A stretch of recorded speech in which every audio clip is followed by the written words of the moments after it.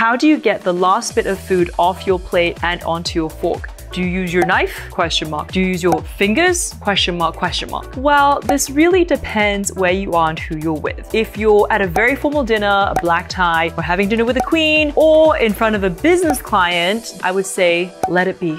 Let that last bit of food, just let it be, you know? Also, at really formal events, we shouldn't really be using our fingers at the meal. So in that case, you use your knife, scoop it onto the back of your fork, and then make sure it doesn't fall off and bring it to your mouth. That is the most polite way to do it. Now, if you're with good friends, or you're on your own, or you're with family, it's totally fine to use your bit of fingers. Or even the French. The French just do things so naturally. I love it. The French love to take a piece of bread and mop up the last bit of gravy or the last bit of garlic sauce that's in that escargot. So good. So there you go.